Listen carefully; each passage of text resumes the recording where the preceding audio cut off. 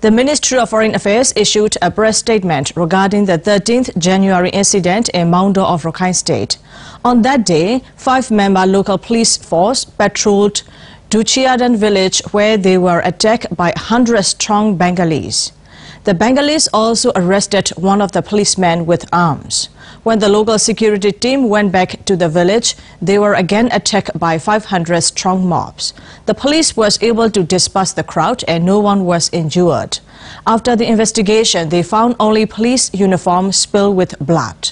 The inspection team comprising the Union Government, Rakhine State Government, United Nations High Commissioner for Refugees UNHCR and Office for the Coordination of Humanitarian Affairs UNOCHA visited the crime scene and met with the local villagers.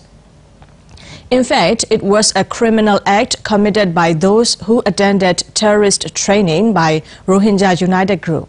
The diplomats, international NGOs and media groups are requested to value their code of ethics and they should inform without bias after official confirmation. Otherwise, the situation could affect unity and harmony among the community while discouraging the ongoing democracy reforms in the country.